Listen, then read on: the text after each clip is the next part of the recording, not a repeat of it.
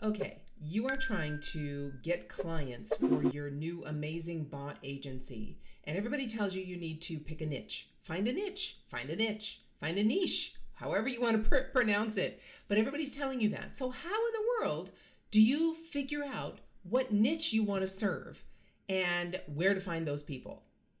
I got it. I gotcha. Here we go. My name is Mary Catherine Johnson of Bot Academy, and here are the 3 things you need to determine who you're going to serve with building bots or conversational design and marketing. You ready? All right.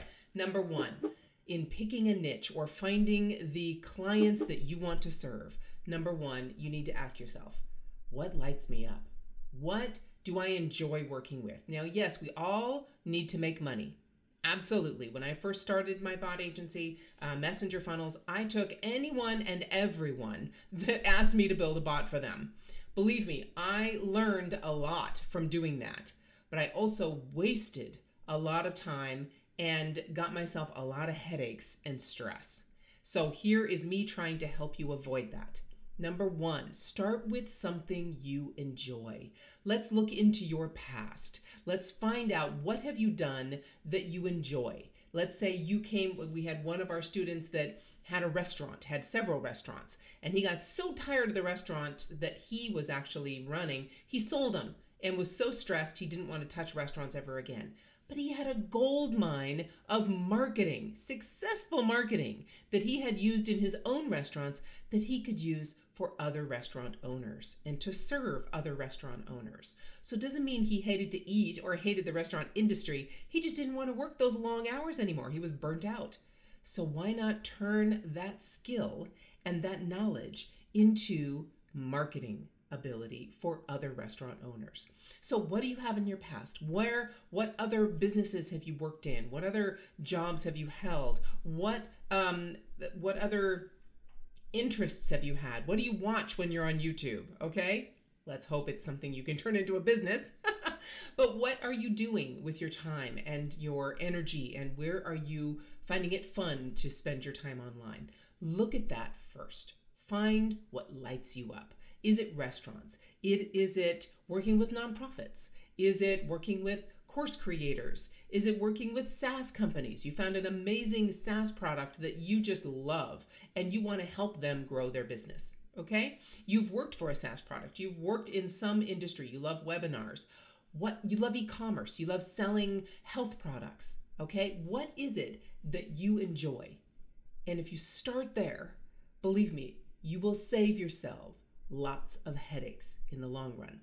I'm telling you, if you put your time and energy into these first 3 things, you will save so much more time and energy in wasted efforts for niches that really you probably don't want to work with. All right? So number 1, what lights you up? What area of expertise, job, title, industry is interesting to you? I'll give you one for myself that I will not build a bot for. I really do not like, I would actually even say I hate, insurance. People have come to me and asked me to, hey, I just want to get leads for insurance companies and sell them to insurance companies. I'm not your gal. I'm not going to help you do that. No, I will say no to that every day of the week. So you can also, if you can't figure out what you really like, start with what you don't like. You know you don't want to serve, and then start whittling away from there. And then you probably will discover the places that you do enjoy. Okay, so that's number 1. What lights you up? All right, number 2. What solution can you create for that market, and can they afford it? Can they afford it is number 3. So what solution can you create? So let's say you really have an amazing dentist, and they are so good, you just love them. My dentist is amazing. I am someone who had phobias of dentists from the time I was a child, and would really have to get a mindset, bring in my earbuds and relax myself and do some meditation before I got into the dentist chair. So my current dentist, I don't have to do that. Number 1, they can numb me immediately if they have to do any work. Most dentists in the past weren't able to numb me, so they'd start drilling and I could feel everything. So that's not good. So number 1, they immediately numb me, which is amazing. And number 2, they have a massaging chair And number three, they do like a warm gel dip on my hands that relax. I mean, it's almost like I'm going to the spa instead of the dentist. Okay. So yeah, my dentist, I would love to help them get more customers. So is it amazing dentist? And can this dentist, what kind of solution would I provide for them? Do they have a website? Do they have an email list already? So look at what kind of solution you would want to provide for that niche. So are you going to take brand new dentists who have no marketing whatsoever and are only serving the customers from the practice that they purchased? Or do you have some limits, some minimum requirements in order to work with these dentists or this particular niche? So for myself in webinars, we do about 65 to 70% of our clients are webinars. And with that, we have some very specific criteria. We're not going to work with someone who has a brand new webinar. Okay, we're not going to work with someone who has a brand new webinar that hasn't been proven, it hasn't sold anything. That has so many other variables that could affect success. And I don't want to do that. I choose not to. I choose to work with people who have a webinar that's already converting and they know this product is being sold through the webinar successfully. And I just want to pour rocket fuel on that.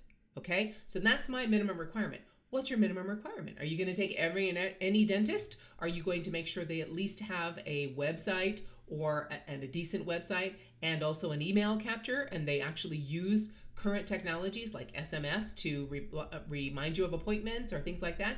So set your minimum requirement, and then what solution can you create with that minimum? So if they already have an email list and they already are using a great website, but they have nothing in Messenger, no Messenger bot or any automated conversational marketing, then that you can say, okay, that's the solution I can create for them. I can take their email marketing and reminders and all those things and put them in Messenger. And so if you're going to do that, whatever solution you're going to create, number three is, can they afford it? Can this industry and this type of client that I'm targeting, can they afford it? So let's take dentists. Most dentists can afford it. Okay, so most dentists, they're charging enough in their fees that they can afford a marketing solution that's, let's say, $2,000 or $3,000 to build this marketing solution, and at least say $1,000, $1,500 to maintain it, right?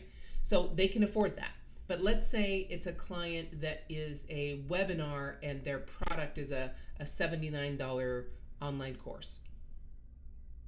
If you're going to try and build a solution for that person who's selling a $79 product through a webinar, and you're going to charge them $2,000 to $3,000 to do that, which is, I would say, the amount of work that goes into a really good marketing solution in Messenger for webinars, I would start with a minimum of $2,000 to, we charge $3,500 to build it.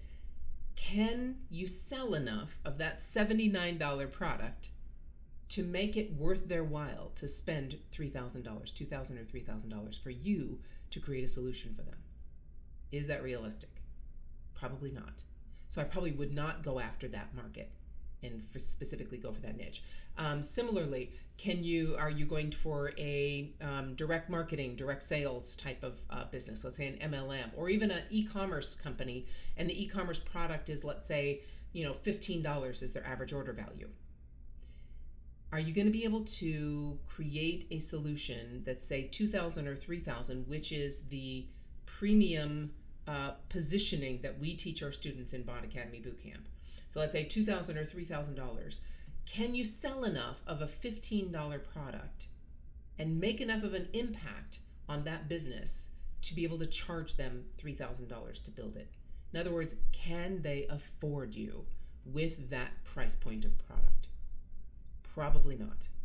If it's an online store that has an amazing product that is very much brand centered, they have a brand promise, they have a brand identity, you can identify with that, you are comfortable promoting that product, and it's, let's say, a $50 product or a $75 product or higher, then you can look at that and go, okay, I can sell enough, I can increase their sales enough with a conversational marketing solution to be able to have them afford $2,000 or $3,000 build minimum for my services.